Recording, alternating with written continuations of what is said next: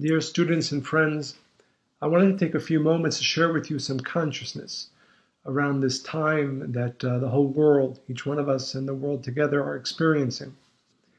Of course, on a very basic level, it's a time of chaos, of fear, of disease, of death. But Kabbalistically, we know that whenever there is great darkness, there's also an opportunity for great light. I'm reminded of a story that in the 1940s, during the time of the Second World War, during the time of the Holocaust, of course, a time of great death and destruction, Rav Ashlag was writing his commentary, the Sulam, revealing for the first time the great light of the Zohar. And some people came to him and said, this is not the time for that. Now is the time to be doing other things, not to be writing even an important commentary on the Sulam, the Zohar. But Rav Ashlag said the following: you have to understand. King Solomon says, "Ze leumat ze asa ha'elokim," which literally means that everything that is done in light is done in darkness, and everything that is done in darkness is done in light. We live in a world of equilibrium, which means that when there is great darkness coming into the world, it also means that there must be the opportunity for great light. And therefore, Rav Ashlag said, there is no other time in human history that I could have revealed the great light of the Zohar, only during the time that there was also, sadly, so much darkness being revealed in the world. And this concept, this understanding of ze leumat ze, that as we look into the world and we see so much pain and suffering and death and destruction and chaos and fear that's gripping everybody, it also means to us, to those who are connected, who are awakened, that the Creator is telling us there's an opportunity here. There's a great opportunity here. There's an opportunity here that has never been available, not for you individually and not for the world. And that's where I want all of our consciousness to go. Yes, we are aware of what is happening in the world, but we know that that means spiritually that there is an opportunity to bring great light into this world, an opportunity to bring great light into our lives, each one of us individually and collectively.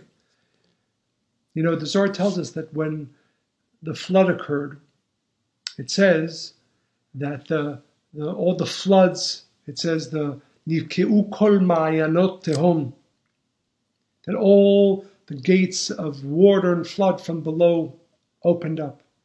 Va'arubot hashamayim niftachu, and as if all the openings of the heavens poured down. Now, on a physical level, most of the world experienced that as a flood, as a destructive flood that brought death, that brought great pain, destruction to almost the entire world. But the Zohar says that at that same time that these floodgates from above and from below were opening and bringing forth destruction, the deeper secret and what was also happening was that the gates of wisdom, of light, of blessing were also being opened up. Now those who had the merit to connect to the positive floodgates received light and blessings and protection.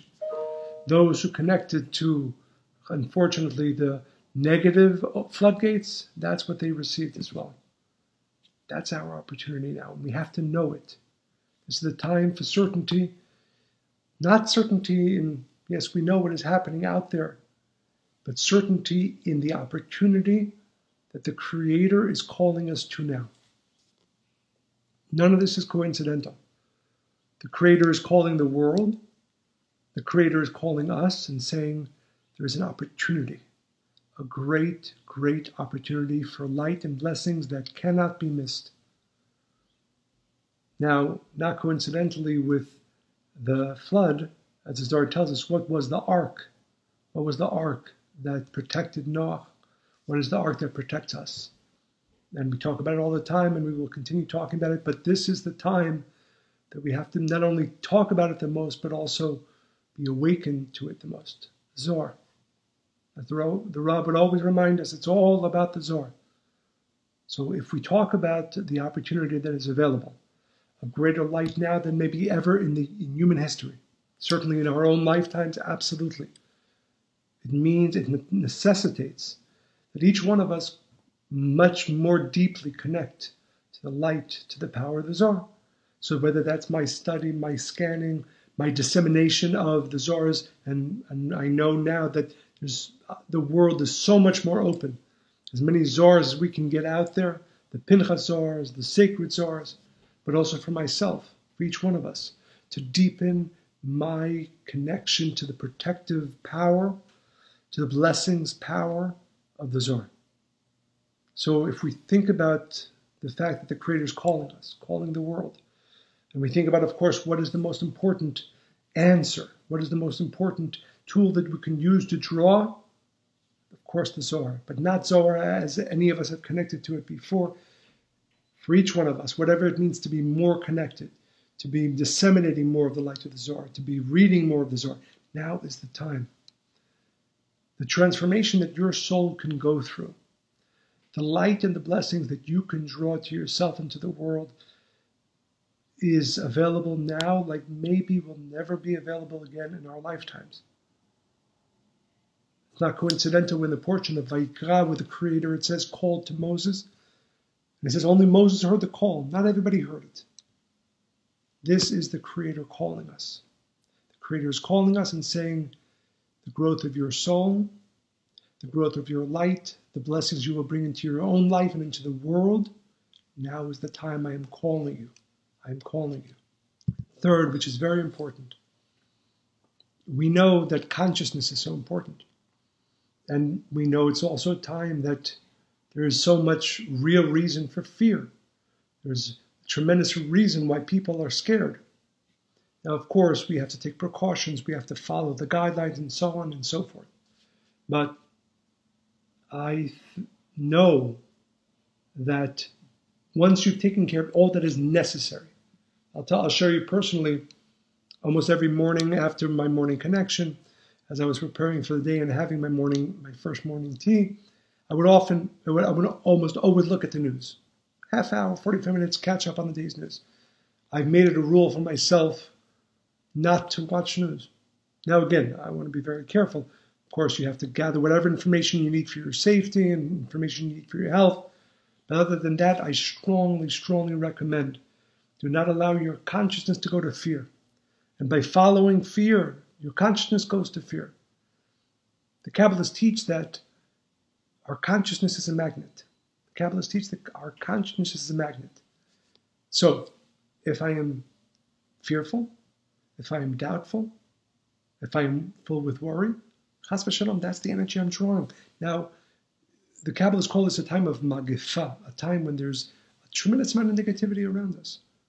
We have to protect ourselves from that negativity. The way to protect ourselves from that negativity is by forcing ourselves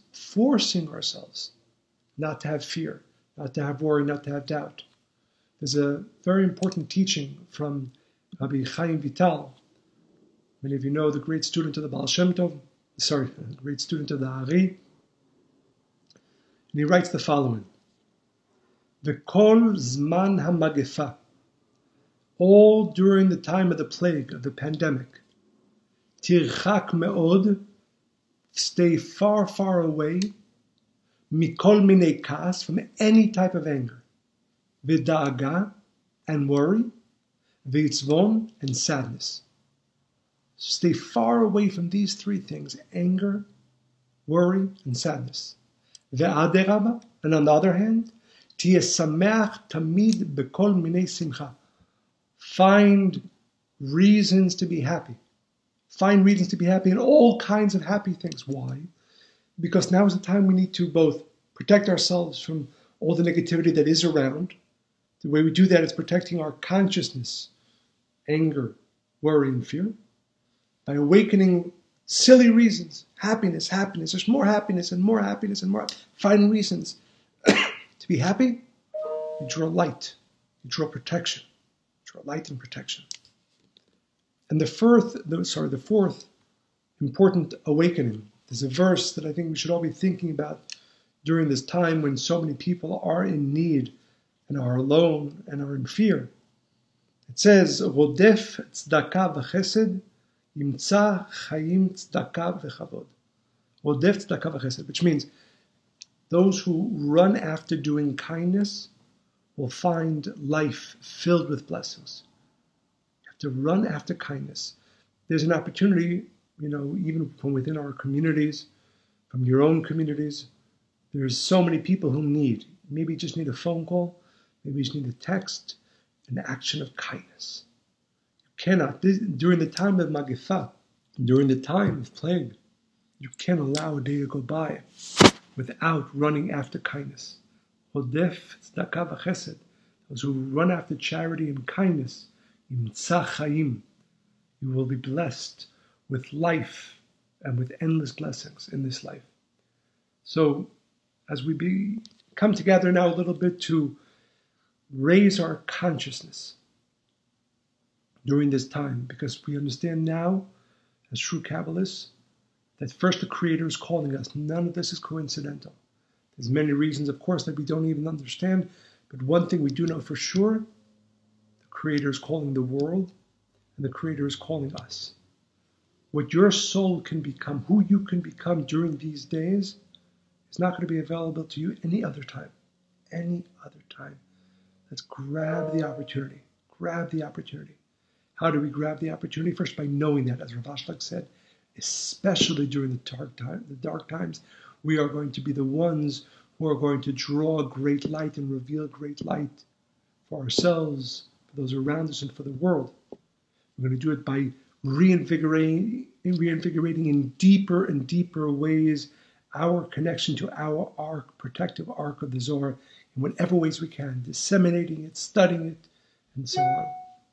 Third, we're going to protect our consciousness. We're going to remember what Rabbi Chaim Vital said, especially during the time of a pandemic. You cannot afford to be angry. You cannot afford to worry. You cannot afford to be sad. Because those are magnets, chas v'shalom, to the negative energies that are in the world today, prevalent so much. But rather, as Rabbi Chaim Vital tells us, our consciousness with certainty in the light of the Creator and with awakening joy in all ways, all the time. Not coincidental, the month of Nisan, the month of Aries that we are entering today, is the month of certainty. Just ask for it. Ask for it in a deeper way. Ask for it in a stronger way. You will receive it. And fourth, as we said, Rodef tzedakah v'chesed. Let's make sure that there isn't a day that goes by that we are not running after kindness. If we do all these things, and we take all the opportunities that we have, and we understand, again, as we said, Rav Ashlag, please don't forget what Rav Ashlag said. This is the time. This is the time for greater light than ever. This is the time for greater blessings than ever. This is the time for greater certainty than ever. And B'ezrat Hashem, for ourselves, for those around us, for our communities, and for the world, we will merit to change ourselves, to change our world, so that after this pandemic has passed, we will look back and say, no, we're back to where we were. No. We are so much better. We are so much more elevated. We have transformed in the most amazing ways that we could have never achieved any other time in human history. B'ezrat Hashem, may we all have the merit to truly internalize the message and live it every moment of these tremendously opportune, light-filled days. Chodesh Tov.